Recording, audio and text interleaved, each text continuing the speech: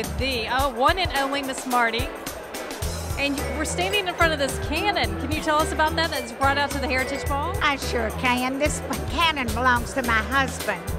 And it's the first time it's been shown to the public since he found it in, my goodness, a long time ago when he was at Vanderbilt. When I was a young boy back in the late 50s, my parents had a place in Nashville called Melrose Plantation. And there was a big grove of bushes that were out in the front yard that I'd driven by many times but never paid any attention to it. One day I was out walking in the front yard and happened to notice it was kind of hollow in the bushes. And I pushed myself through there and got in. And I thought, Lord, this would have been a great hideout 10 years earlier. And I hit something real hard. Didn't know what it was.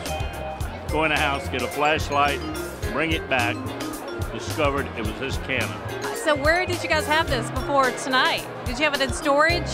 Yes, it's been in his warehouse, or I should say our warehouse, I guess. Yeah. It's been in the warehouse, and when I was made honorary chair of tonight's ball, I said, Mr. Ligon, the cannon's got to come out. It's the 150th anniversary of the Battle of Franklin. So we just have to have it. And it'll be great for people to have their picture made with it. This cannon was in front of Captain John Morton, and Captain Morton lived in Melrose at the time, and he was Nathan Bedford Forrest, General Forrest's artillery officer. And General Forrest had two cannons that were Yankee cannons he picked up off a battlefield that he absolutely loved, and he called them the Bull Pups. This is either one of the Bull Pups or it's exactly like the Bull Pups.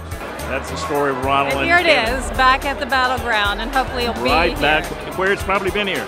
And in the Centennial, I saw it fired. It still works as far as you know. It's very working. It can pull that plug right there out and she's ready to go. Well, let's hope that doesn't happen tonight. tonight. Let's don't go to war. I don't think we want to do that tonight. Well, thanks so much for telling us about this. Thank you That's so a great much. I piece of appreciate history. it. Okay, thank you.